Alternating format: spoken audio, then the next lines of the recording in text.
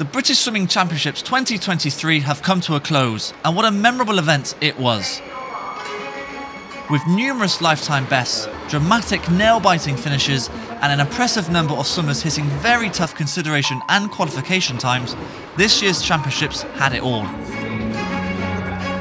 A total of 15 swimmers achieved consideration or qualification times who have guaranteed their place on the World Championship squad in the summer, but with a change in policy midway through the meet to allow more coaches' discretion in relay selections, a further 14 swimmers have been selected to represent GB in Japan. There were an abundance of world-class swims. Matt Richards, with his series of brilliant swims, became the first swimmer ever to go sub-22 seconds in the 50-metre freestyle, sub-48 seconds in the 100-metre freestyle, and sub-145 in the 200-metre freestyle. Matt's performance was nothing short of sensational, with him hitting 2 considerations, breaking Welsh records and setting the fastest times in the world for both the 100 and the 200-metre freestyle at the time. Yeah, really happy with that, really happy. You know, there's still lots of things to move on and improve on there. I probably didn't push it on enough in that middle 100. The plan was to race the race at the end of the day. There was probably a slightly faster time in that. I felt like I had a bit more in the tank at the end, which is promising for the summer. Olympic champion Tom Dean became a British champion for the first time by winning the 200 metres IM, narrowly edging out Duncan Scott to win the gold medal and hit the consideration time. The Olympic champion will now aim to become a world champion this summer, as he also joined Matt in going sub-145 in the 200 metres freestyle to again go underneath the qualification time.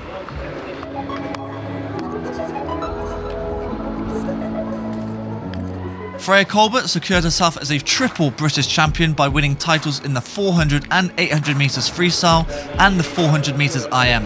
Her massive lifetime bests, her hugely improved backstroke and her fierce rivalry with Katie Shanahan promise many thrilling showdowns in the future, both domestically and internationally.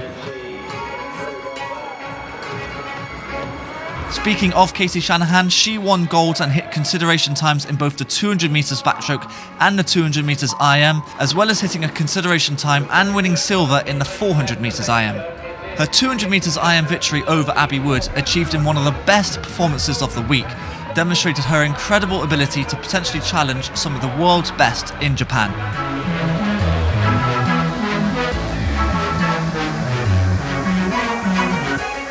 Dan Jervis retained his British titles in the distance events for the 7th consecutive year. He delivered a blistering performance in the 1500 metres freestyle, coming within 0.4 of a second of his personal best, as he secured the qualification time for the World Championships.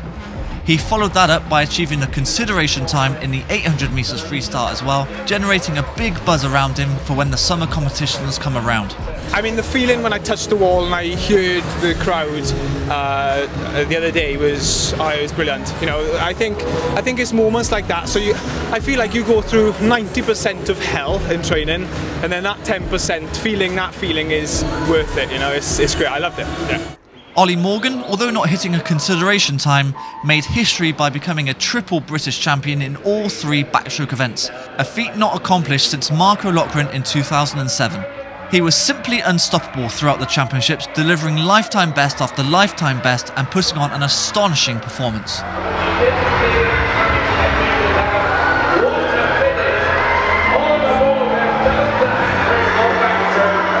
Other swimmers that hit their consideration times were Freya Anderson in the 100 and 200 metres freestyle, Anna Hopkin in the 50 and 100 metres freestyle, Duncan Scott in the 100 metres freestyle and the 200 IM, Laura Stephens in the 200 fly, Emily Large also in the 200 metres fly, Lewis Burris in the 100 metres freestyle, Jacob Peters in the 100 fly, Abbie Wood in the 200 IM, and Ben Proud in the 50 freestyle. The men's 4x1 and 4x2 freestyle relays made their consideration times, and with that achievement, James Guy and Duncan Scott also earned their consideration times for the 200 metre freestyle, as did Tom Dean for the 100 metre freestyle. We end this roundup with the junior swimmers. Several of them stood out during the competition, showcasing immense potential and talent, with their main aim to hit the times to qualify for the European Juniors later on in the season.